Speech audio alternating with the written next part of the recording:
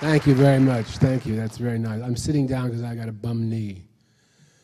That's what happens when you get older.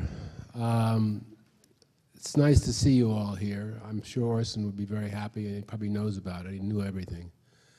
So he probably knows you're here. They're showing the wrong print. No, I don't know. I think they're showing the longest version. That's the most, most recent one, which has its own things that aren't quite right. But you know, we'll never get it right. But it's the closest probably to what Orson had in mind. I'm just going to give you a little rundown of how this came about. This film, a few anecdotes. And I'll get more into it after. Have any of you seen this film already? Oh. Well, I'll tell you a few things afterward when Jim Naremore and I come out. But Orson left Hollywood and the United States in 1948 after making two films that, after making Citizen Kane, Magnificent Amberson's The Stranger, and then Lady from Shanghai and the Macbeth, neither of which were received very well. They're sort of classics now, but they weren't in their own time. As Orson said, somebody would bring up the Lady from Shanghai, and then somebody would cough and quickly change the subject. But he went to Europe and spent almost a decade there. And he made Othello, which took him 3.5 years because he had to raise money. And he made Mr. Arkadian, and was bumming around Europe and doing some theatrical work over there too. This has not been written about what I'm about to say, but I think he stayed away from America because of the McCarthy years, because he definitely would have been called up in front of the House Un-American Activities Committee, because he was a very strong Roosevelt Democrat, and during the McCarthy years, that was not a good thing to be. He never told me that he stayed away, but I think he did. But anyway, in '56, he came back to Hollywood and did a few things. He appeared on the I Love Lucy show, a very funny episode called Lucy Meets Orson Welles, which is a very good episode. And he's going to teach me Shakespeare. I don't know if any of you were ever lucky enough to hear him do the radio, Jack Benny radio program he did in the 40s. And Jack Benny's joke was, Orson Welles is going to teach me Shakespeare. It was the same joke. And finally, when he came to the door knocked, and they said, it's Orson Welles, it's Orson Welles. Open the door, Rochester. Okay, Mr. Benny. And he opens the door, and it's a pause, and Orson went, good evening, this is Orson Welles.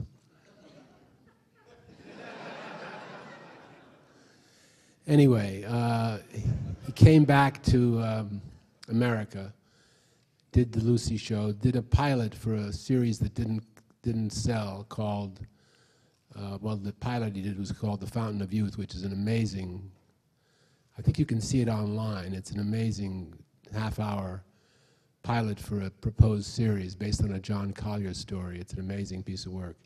It's what television should have, it's the direction television should have gone instead of becoming like movies. But anyway, and then he did a little film at Universal as an actor called Man in a Shadow. As he said, you know, some terrible B Western with Jeff Chandler, you know, it was really the end, you know. And meanwhile, while this was going on, Universal called Charlton Heston, or his friends called him Chuck, and asked if he would, and they hired Orson to be in a picture called Badge of Evil, to play a corrupt police detective. And they called Heston to see if he would play the lead. And the person who got him on the phone said, we'd like you to be in this, Chuck, and, you know, we've got Orson Welles. And Heston, misunderstanding, said, well, I'd act in anything he directs. And they said, Good. We'll get back to you, Chuck. And he says he'll do anything Orson Welles directs, but we had him as an actor. Well, maybe we let him direct it. Well, maybe we got Chuck Heston. He did Ben-Hur. Actually, he hadn't done Ben-Hur yet, but he did 10 Commandments. Great line about Cecil B. DeMille, who made the 10 Commandments. I was talking to Howard Hawks about him one time, and Hawks said, you know, he's so bad, he's almost good.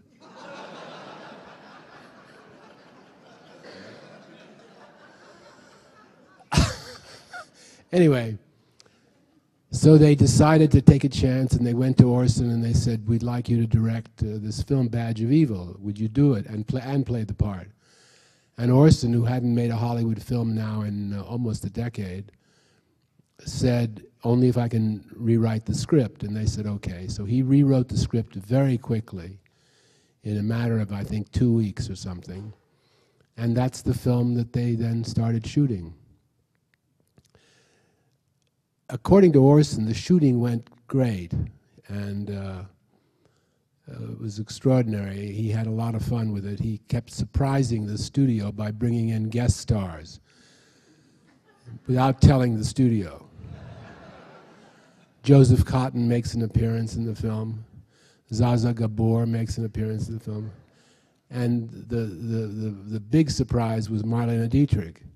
He didn't tell the audience, he didn't tell the studio that he'd called Marlene and said, Marlene, will you come down, see if you can get a black wig because you play a gypsy, and come down and play this gypsy. It's not a big part, but it's a good part. For you, anything, Orson. So, and now Marlene takes over the story because she told me about it. She said, you know, I went to Paramount and I got Elizabeth Taylor's wig. It fit me perfectly.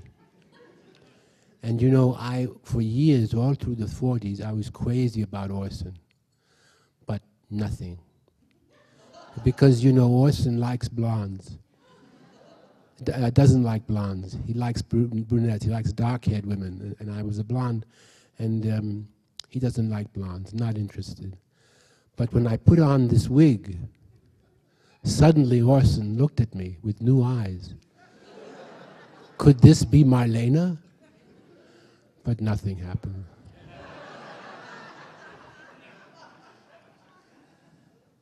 How did you like yourself in the picture? I don't think I ever looked so good in a picture. I don't know why. Well, maybe it's because Orson shot it. Yeah. I don't think I ever said a line better than the way I said the last line in the picture. Wasn't I good there? You were terrific, Marlene. Thank you. Anyway, the studio is now watching the dailies, and they say, wait a minute, isn't that Marlene Dietrich? What's she doing in the picture? Anyway, that's how it went. There was a scene that was scheduled to be shot in 3 days. It was the first scene in the picture. Now, I don't want you to be bothered with having to look at camera angles or look at camera shots because it's a movie and you should just enjoy the picture. But there is a shot, the famous shot in the beginning that goes on, a crane shot that goes on for a while. And Orson said, but everybody talked about the opening crane shot, but nobody ever noticed this long dolly shot we did in the middle of the picture. Well, it's not in the middle, it's the first third, I guess. In the apartment where the daughter of the guy who gets blown up is living with the Mexican boyfriend. And you'll see the shot begins over by the Venetian blinds and goes on for 5 minutes and 20 seconds. It's all one piece of film. It's an amazing piece of work, brilliantly acted, with about 8 actors and Orson and Chuck Heston and everybody. And it was the first day of shooting. So they came in at 9 o'clock and they started to rehearse this elaborate shot. And the front office called the set and said, you know, how much film has he got in the can? Everybody called about 11 o'clock.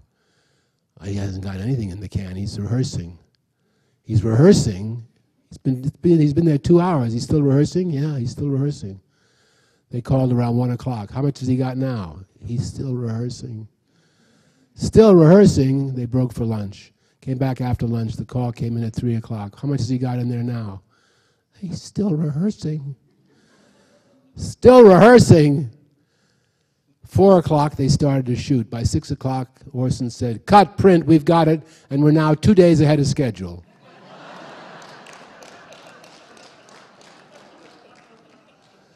They knocked off 15 pages in one shot. I once said to Orson, what do you think is the difference between doing a scene like that in one shot or cutting it up into a lot of pieces? Well, we used to say that was what separated the men from the boys. So the shooting went splendidly. The studio was crazy about the footage that they were seeing. They loved it. And no problems. He came in close to schedule and on budget, and they said, "When are you going to sign and do 10 pictures for us?" He thought he had it made.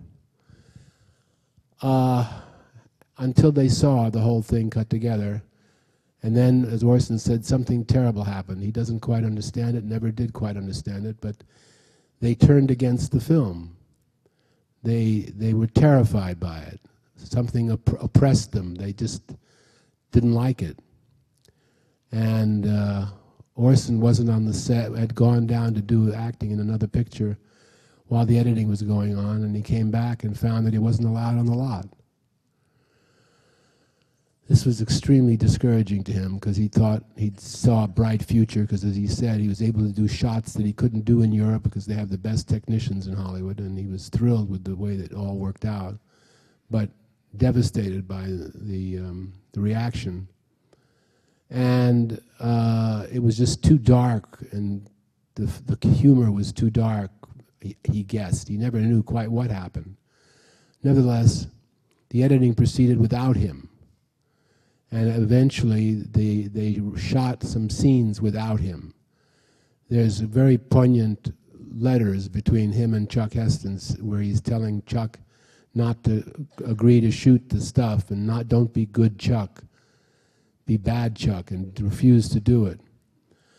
But Heston was too much of a company man and agreed to do the scenes, which were, shot by a second-rate, third-rate, fourth-rate journeyman director, and they were nothing special. They weren't necessary. They just sort of underlined something that was quite clear in the picture. And then years and years later, I was doing this book with Orson called This Is Orson Welles, which is still in print. And I met with Chuck Heston, and he gave me, Orson had long since lost it, but Chuck gave me this 58-page memo that Orson had written after seeing the universal cut of the picture once. He wrote a 58 or 59-page memo saying what he thought should be done differently. And they paid no attention to it, except for a few minor things. They paid no attention to it. And the picture came out in this studio version, which was not enormously different from what Orson had done. As he said, it wasn't a complete disaster like The Magnificent Ambersons had been, but it was not what he wanted. But he told the French at Cahiers du Cinema, it was an interview right around that time, and he said, it isn't destroyed. It's just not as good as it was. Some things that they tried to clarify are now less clear. Then I remember the day the picture opened in New York City. Yeah, for those younger people here who don't know about this kind of thing, it opened on a double bill, 2 films opening at the same time, at what they used to call the NABES, the neighborhood theaters. It opened all over the city in a double bill with some other forgettable movie. I don't remember if it was the top half of the double bill or the bottom half, but it was thrown away. And it got sort of mixed reviews and was sort of forgotten in 3 or 4 days. Interestingly enough, my father, who was a painter, brought home a newspaper, a French newspaper that he used to buy called Art, A-R-T-S. And on the front page, this is the picture opening in France, in Paris, on the front page, huge photograph of Orson from the picture and a long review by Francois Truffaut calling it a masterpiece. That's the difference between the French and the American reactions to the movie. It's often been the French who told us what was good about what we did here, like jazz. Anyway, years went by. Orson, the picture was sort of forgotten and grew in stature. And some years before Orson died, a preview cut was found which included more footage of Orson's, and that was sort of circulated for a while and went on the art house circuit, and it was somewhat better than the released version. In fact, I was talking to Jim Naremore about it. You'll meet him later. He thinks it's the best version of the picture that exists so far. After Orson died, some film scholars attempted to, they got a hold of the memo that I got from Chuck, and they endeavored to sort of follow the instructions in the memo, and they succeeded, but they made a few other mistakes. And this is the version you're going to see now. It's the most inclusive version, but it doesn't have the opening music, which I think was a mistake, and a few other things that should have been done a little differently, in my opinion. But it is probably the most inclusive and most comprehensive version of the picture. That's what you're going to see now. About a month or two before Orson died, we were talking on the phone, and he was not having a good time. A picture of his that he was supposed to make fell apart, and another one was falling apart, and he was pretty depressed. He said, "God, how they'll love me when I'm dead." And you know, it turned out to be true. Here we are celebrating Orson Welles, who's been dead since 1985, but his name is and stature have done nothing but grow in his own country, where he was pretty much a pariah for many years. So I'm glad you're all here to see this inclusive version of the film, and long live Orson.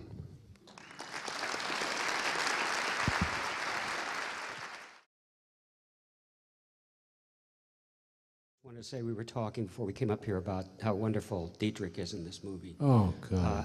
I don't think this movie would be anywhere near as powerful as it is without her. And I'm always mystified by it, because it's just on the edge of being camp, but it isn't camp, and it has a sweetness to it and a warmth that humanizes Quinlan. She's just crucial to this movie, I think. Yeah, it was a stroke of genius to have her in the picture at all. Yeah. And they had such a close relationship. Oh, a little vodka. Thank you, Don. They had such a close relationship, he and Marlena. She was in his magic act during the war. He cut her in half. You can see a version of it in a terrible little film called Follow the Boys. I think it's on DVD, probably it is. But they were very close, and she loved him. I was talking to her once, and I said, "You worked with so many great directors." She said, "No, I only worked with 2 great directors." "What do you mean?" She said, "Well, Joseph von Sternberg and Billy Wilder." I said, "What about Orson?" "Oh, yeah, well, of course, Orson." You know, so many, one of the things I take pleasure in this film is so many of his stock company, from the old days, show up in this film. Even Gus Schilling, the guy at the dynamite thing, and Ray Collins, and all those people. But I'm always most shocked when Mercedes McCambridge walks into the movie, that butch member of the Hot Rod gang. She's really creepy in this I want to watch. Yeah. It's such a creepy sequence. Yeah. 2 years later, Hitchcock made a creepy sequence at a motel, too, with Janet Leigh. Yeah. The number of things that this movie has in common with Psycho is amazing. It has the same set director. The camera operator on this film photographed Psycho. Mort Mills is in both films. It's an amazing set of coincidences or something. I don't know. I don't think it's coincidences. Or I'm sure Hitch saw the film and thought it was pretty good. I turned to James after it was over and I said, "It really is a great film. It really is a great film." I mean, it looked at just from the film, from the directorial point of view, it's extraordinary. It's extraordinary wealth of inventiveness, and how he connects everything. You know, even the hat falling and the shadow of the hat falling over Orson's face. By the way, Orson didn't look anything like that when he made the film. He was 45, or how old was he? I don't remember exactly, but he certainly is distorting his looks. He wasn't heavy. He wasn't particularly heavy at that time. He was completely padded, heavy makeup. And he looked the way he looked in Lucy Meets Orson Welles. Quite all right. He was a little chubby, but very attractive still, and not gray-haired or anything. And he loved to tell the story about how he, when he was making the picture, he decided to throw a party for all his friends who he hadn't seen in Hollywood in years. So he invited everybody, you know, Jack Warner and Sam Goldwyn and all these other people, the grandees of Hollywood, as he put it, and his friends he hadn't seen in years, and they all came. And he, unfortunately, was shooting late that day, and he didn't have time to change, so he came in wearing the makeup and the padding and everything just because he hadn't had time to change. He just ran back to the party. And he said, he was very amused. Everybody said, "Hi, Orson, gee, you look great." You know, I've got just a personal thing I want to say about my history with this movie, which I think is relevant. I saw this movie when it was first released. I was a teenager, and I saw it in Lake Charles, Louisiana. And it was just one of the greatest experiences I've had in the movies. It was just so wild and different from any genre film I had seen before.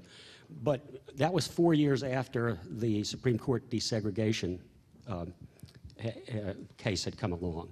And what struck me then very powerfully about it, and I think people see it less today, is it's not about a real place in the South. In fact, it was shot in Venice, California, sort of tricked up to make it look like a border town. But to me, at that moment, it conveyed the violent atmosphere of the South and the tensions over racism. And I think very much that's what Welles was doing with this. The material he inherited, I don't think had any of that stuff in it. He never read the book, he told me. Yeah. Yeah, I think you're right. I saw it in Manhattan the day it opened, and there was hardly anybody in the theater. I went with a very good friend of mine, George Morpho, and I was a teenager too. And I was blown away by it. I thought it was like an extraordinary work. Because it's dazzling, really. I think the restoration is pretty good. I think the choice of music at the end is wrong. But I think basically they did a good job. Yeah. I miss the Henry Mancini theme that was used at the beginning of the movie. Welles always wanted, and he never could do it. He kept doing it, but the studios kept changing it. There's something like this in the script for Heart of Darkness. There's something like this in the script for Lady from Shanghai, where you see the camera tracking a long way down a street, and different sounds come out of different areas, like a sound montage. And that's what he wanted initially in that long shot at the beginning. And Walter Murch tries to reproduce that, but to me it has a phony sound to it. It doesn't sound like what Welles would have done with it. So. No, because Orson had a magical touch, you know, and you can't imitate it. That's the problem with trying to fix up something. But it's the best version that exists, I think, probably. It's kind of emotional for me to see it, actually, because I think of all the work he went through and all the troubles he went through with this picture. And then to be barred from the set, I mean, you know, really, it's terrible. And the studio did incredibly foolish things, or they wanted to. In your book, part of Welles's memo is quoted, that great scene where Charlton Heston is talking on the telephone to Janet Leigh and there's a blind woman in the foreground of the shot. The studio wanted, I gather, they wanted to blow up the image of Heston and crop her out of the shot. Yeah. And he wrote them begging them not to do that. I mean, the things they wanted, anything that was odd or unusual or grotesque or dark, I guess they wanted to get rid of in the movie. Well, Universal wasn't noted for making, the most At this time, for sure, adventurous pictures. And I think when you look at it today and you think, okay, take yourself back to 1958. Well, who was making a film like this? I mean, it's pretty dark and grim in a way. He says in his interview with you that the studio also cut out a lot of comic stuff. And I guess we've lost that, right? I mean, I think I'm not sure what he meant by that, but there is still some comic stuff. Oh, yeah. I mean, I think the movie is very funny. Dennis Weaver is very funny. Sure, yeah. Orson called him a Shakespearean loony. He wanted to work with Dennis Weaver because he'd loved him on Gunsmoke. Orson loved American television. He used to. One of my favorite memories when he was living at our house for a while, off and on for a few years, was him tiptoeing so not to disturb me through my office on the way to his part of the house and saying, "Dick Van Dyke is on."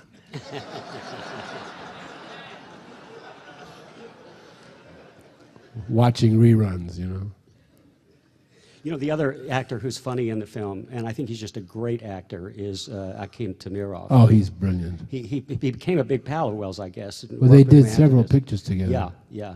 And he's sort of like that scene with sort of like the Three Stooges quarreling with each other on the street where he loses his toupee. Yeah. It has this wonderful grotesque comedy to it. It's just great. Yeah, Akim Tamirov was a good friend of Orson's. I think he did 3 or 4 pictures with him. He's in Mr. Arkadin. Mr. Arkadin. I don't remember. He was Sancho Panza. Sancho Panza and Don Quixote, which Orson never really finished. Yeah, it was amazing to see this film again. I haven't seen it in 10 years. Oh my, I'm amazed. Oh, then no wonder you were... At least 10 years. I haven't seen it since that 98, so that's 10 years.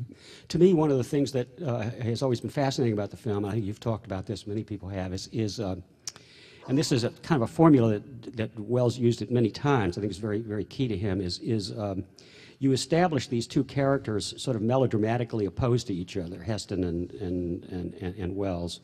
And one is clearly the bad guy and one is clearly the good guy. And Heston certainly does speak for Welles's own political point of view. But as the movie goes along, Heston seems more kind of self-righteous and Quinlan seems more human in some way. It's like the borders that you're crossing are become kind of muddled and mixed up, even morally and ethically in the film in some way. Well, that's Orson. He did that. He juggled it on purpose. But Heston speaks the things that Orson believed. He says it's tough to be it's supposed to be tough to be a cop. Exactly. Yeah. Well, maybe the audience has some questions. What do you think, Jim?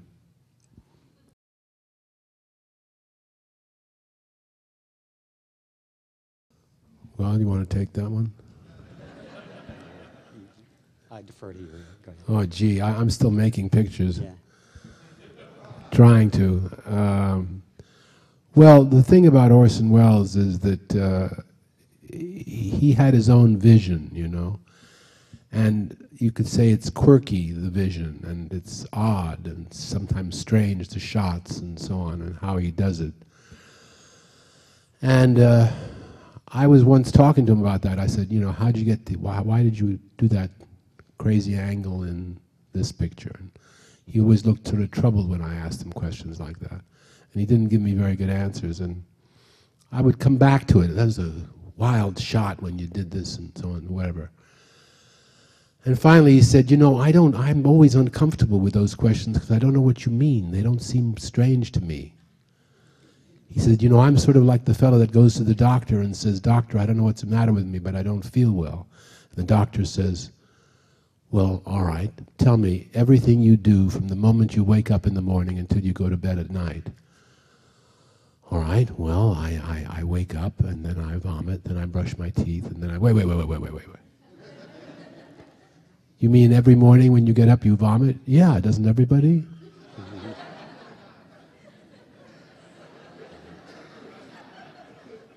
So Orson's point was that that's just the way he saw it. And he was surprised that anybody thought it was a peculiar way of seeing it. Don't you think that it would be, in today's American movie world, just as difficult, if not more, for one with as special and eccentric and sort of advanced way of doing things as well, to make a movie even remotely like this today? Do you think? I do. I think some people try to make films like this, but they don't know how, and they're sort of pretentious. Mm-hmm. And I think that was the point I was getting at that I didn't quite finish, which is that Welles does it out of a genuine artistic urge, and this is the way he sees it. And sometimes I see films that look like they're trying to do Orson Welles, and I don't feel it's organic. I feel it's just superimposed or fake. I really hate films that they make now which are told backwards, or from the ending forward, or from the middle, or where you have to really be a genius to follow it. You know, like Duplicity, 2 weeks ago, 3 weeks ago, a day later,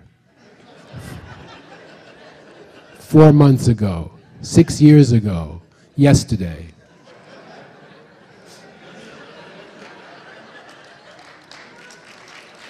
And they wonder why the audience said, "What the fuck is going on?"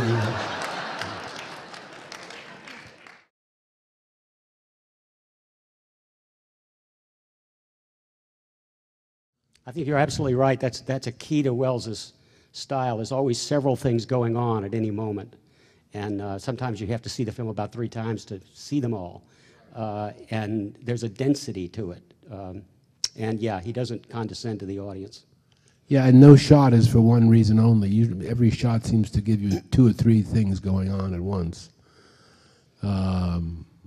which is really just great filmmaking. That's all there is to it. There's so many things in this movie that give me chills, but the transitions in this film are so powerful. There's that scene where Menzies is looking out the window while the church bells are going on, and Quinlan is walking away with Joe, and you dissolve, and you're with Janet Leigh in the motel. Her window comes up, and there's a rock and roll going, and she's looking out the window, and both of those windows have reflections in them. And it's like 2 characters who've been deserted, or 2 people who are alone. That's just brilliant to do that, and it's visually fascinating. I agree. Again and again, he does that. Yeah, it's really a virtuoso piece. This is not a film that somebody makes when he starts out. He knew what he's doing.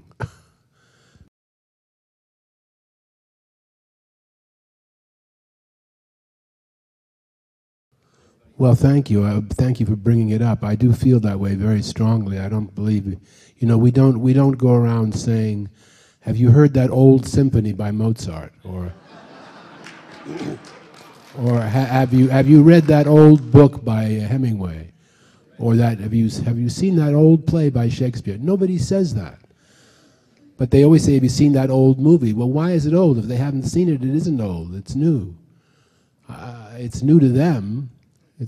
In fact, sometimes when I talk to people, young people, you know, who haven't seen much of the old films, so to speak, the older films, the classic films, let's say that way, or the films from what I call the golden age, from about 1912 to about 1962. It's a convenient 50 years. And they said, "No, I haven't seen that." I said, "You have a wonderful, wonderful treasure. You have great things in store for you if you haven't seen it." Many times when I have a friend who hasn't seen a film, that's when I enjoy seeing it again, a film like that I have seen many times, because it feels fresh to see it with somebody who hasn't seen it before. like you haven't seen it through their eyes, you know. There are so many treasures from the past that I feel sorry for kids who say, I don't like black and white. God, you don't know what you're missing. You know, I think this is connected to one of the things I admire so much about your films, because your films are not nostalgic, but they're about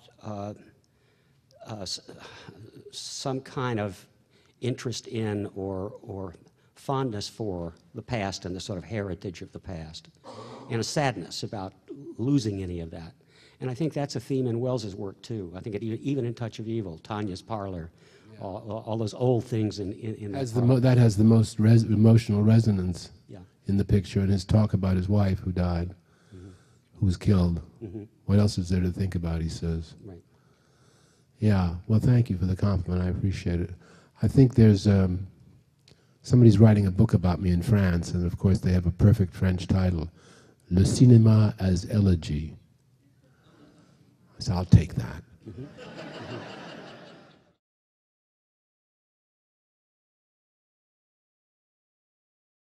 The 50th anniversary DVD of this film, Jonathan Rosenbaum and I did the commentary on that particular. They give you all three versions of the film, and we did the commentary on that. I always liked that one. It goes back to my initial seeing the movie, and even though Universal mucked it all up, you know, they changed things, it had a surreal quality that stuck with me all the rest of my life. This seems beautiful, but in a way more classical than that other. And for me, that middle version is like a compromise between this and that version I first saw. That's the only thing I can tell you. I having not seen this version for over a decade, I kind of liked it better than I remembered. I don't see much wrong with it except the music at the beginning and at the end. There's a shot in it that... And also that rear projection scene, I don't think they needed. Well, that rear projection was done by Harry Keller. Harry Keller should stick to directing something else.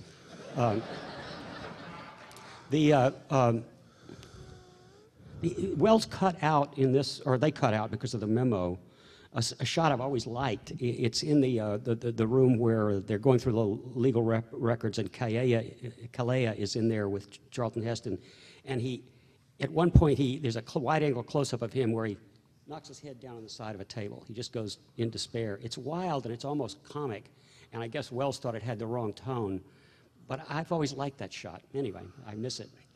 Forgot that. You're right. That was a nice shot. But we could quibble forever. Yeah. Still, it's great. Yes, sir.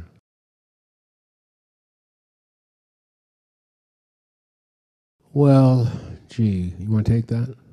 No, I want to hear what you think. Well, I think the failure of Citizen Kane, commercial failure of Citizen Kane, which was largely due to the blacklist of the Hearst newspapers and Hearst himself, really crippled Orson, because he lost power, and the picture wasn't screened. You know, the picture was considered a failure because they couldn't get theaters to play it. A lot of theaters wouldn't play it because they were afraid of Hearst. You can't get people into the theater if it's not playing anywhere. I think I'm sorry, go ahead. No, go ahead. I think he had a sort of triple whammy, didn't he? I mean, there's the problem with Kane, which was the problem with Hearst, and then he goes down to Mexico to work on this great documentary called It's All True, while Ambersons is being cut back in the States, and the government and the studio get angry because he's photographing too many black people down in Brazil, and they pull that out from under him, and then somebody else cuts Ambersons all to pieces, and it didn't make any money. They didn't market it the right way. So by then, everybody just thought, oh, he was this fancy, smarty pants guy who came in here, and we'll show him, we'll kick him out, or, you know, anyway. Yeah, he had a tremendous effect on Hollywood in a positive way, actually. The films got darker and more shadowy, and you look at a film like Gaslight, I don't think Cukor would have made it that way before Citizen Kane. But Orson used to say that they picked up on everything except what he really cared about. They picked up on the strange angles and the shadowy lighting and this and that, but they didn't pay attention to things that he thought were important, like the way he told the story and so on. But Welles has had a tremendous impact on filmmakers, but it hasn't always been the best because sometimes filmmakers just get pretentious with it, and that's the point I was making about Orson. He wasn't pretentious. That's just the way he saw it. He had that peculiar vision. I don't know how to assess it anymore. Do you?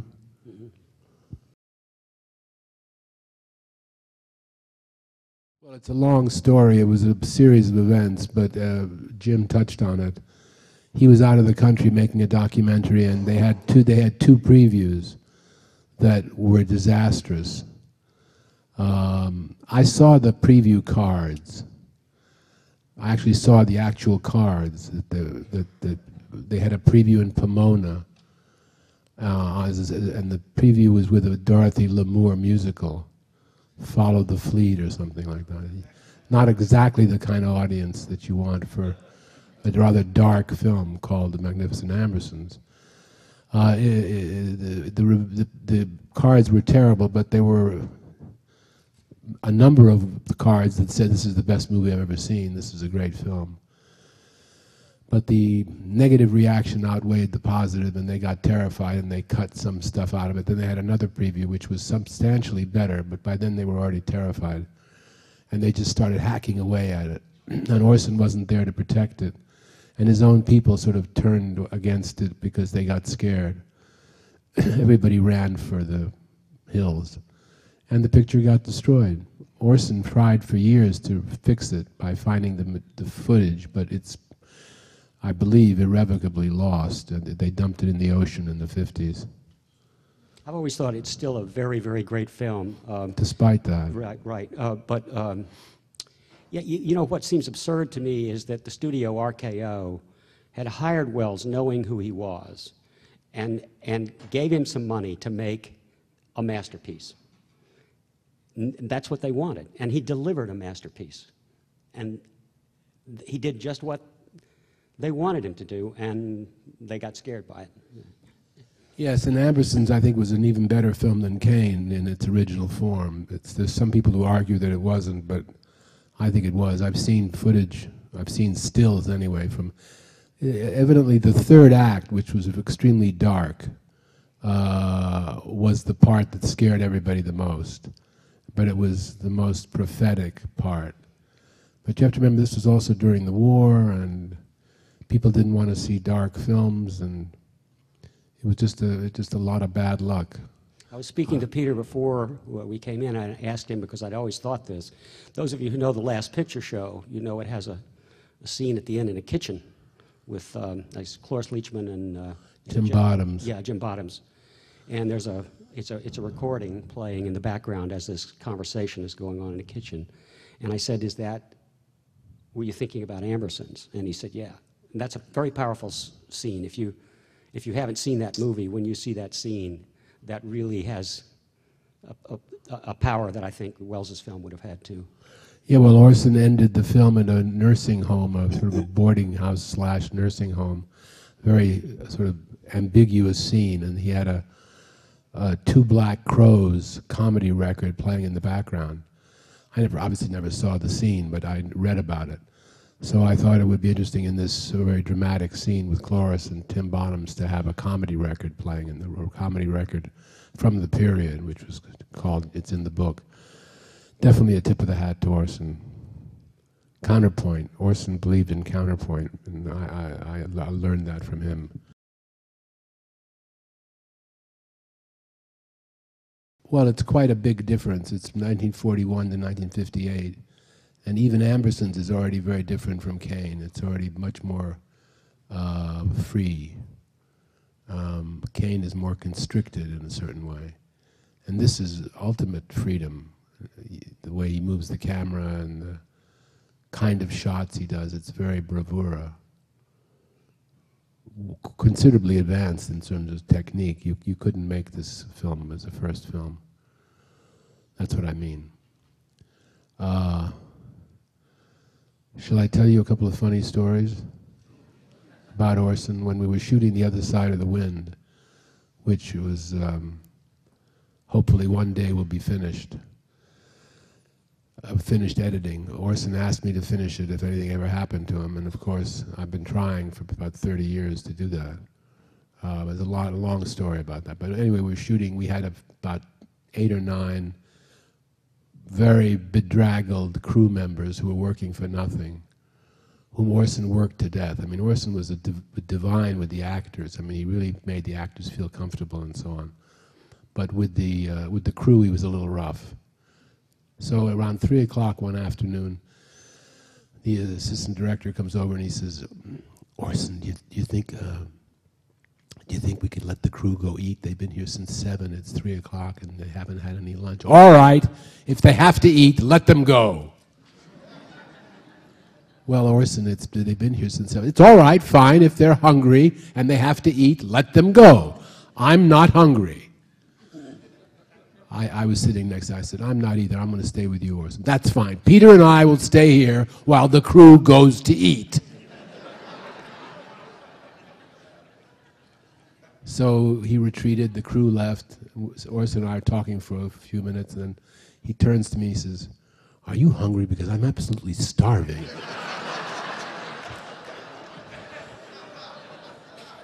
And I said, "I could eat." So we go into the kitchen, and on top of the refrigerator is this, I don't know how to describe it, but it's an industrial-sized bag of Fritos. And Orson rips off the top and pours the contents on the table, kitchen table, sits down, takes a handful in his mouth, and so I did the same thing, sat down, and we're looking at each other across the table. And Orson says, "You know, you don't gain weight if nobody sees you eating."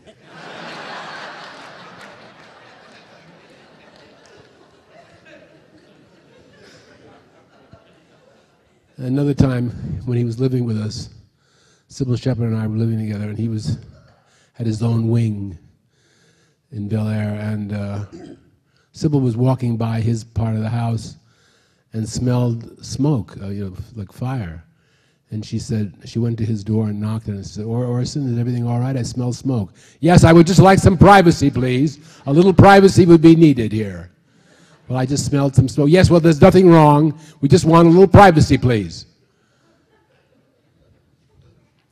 So she told me about it, and then she went out to lunch, and Orson left, and I came down, and the housekeeper called me into his room. She said, "I think Mr. Welles had an accident." "What do you mean?" And she holds up a white terry cloth robe, and it has a big burn right in the middle of it. Seems he had taken his cigar, and he didn't realize it was still lit, and put it in his pocket. And it burned a hole in his bathrobe. And he took it off quickly and threw it into the bathtub. But some of the burn fell on the carpet of the bathroom. And he later said he'd take care of it. He never did, really. But anyway, then about 3 days later, Sybil gets a present on on the table, a beautifully wrapped present, and she opens it up, and it's a book, a beautifully illustrated, very expensive book about opera. She loves opera. And inside, Orson had drawn a picture of a house burning with a ladybug in the foreground. And he wrote underneath it, "Ladybug, ladybug, fly away home. Your house is on fire, and so is your house guest. Love, Orson." That was what he was like.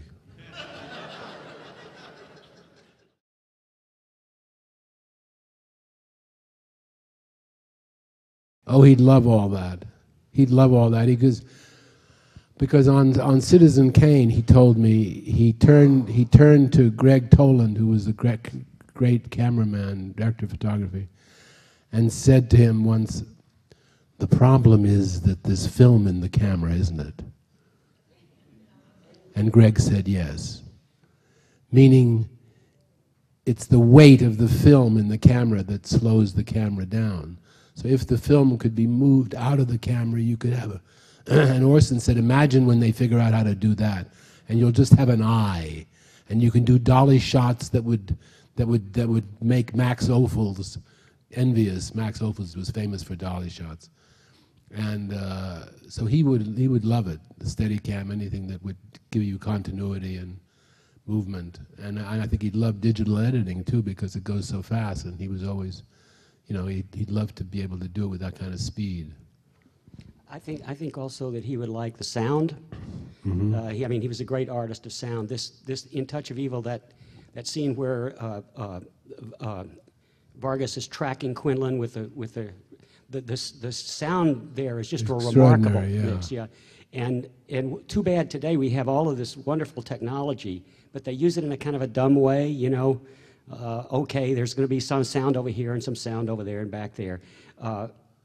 But he was a real artist with sound, and if he had that stuff, I'm sure he would do something really interesting. Well, he was a genius of radio. You know, radio was his first medium that he conquered. Well, I guess second, theater first, then radio. Did the War of the Worlds. We only have time. I've been signaled. We only have time for one more question. Yes, sir.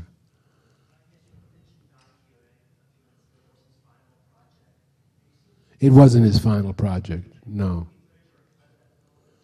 There's a very bad cut of it that was made by some Spaniards. I don't know that it is out on DVD.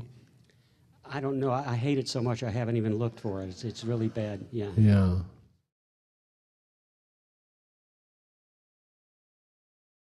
Well, I think the opening shot, Orson used to say, you have to grab an audience with the opening. You have to really get their attention, because it's an inanimate thing. It's a screen. Get their attention. Get a good beginning. I think he always felt that a good beginning was important. Lubitsch used to say, beginnings are difficult. And then they would spend weeks trying to figure out the opening scene, Lubitsch, and he wouldn't move forward unless he had an opening shot. So anyway, in Orson's name, I thank you all, and thank you for coming.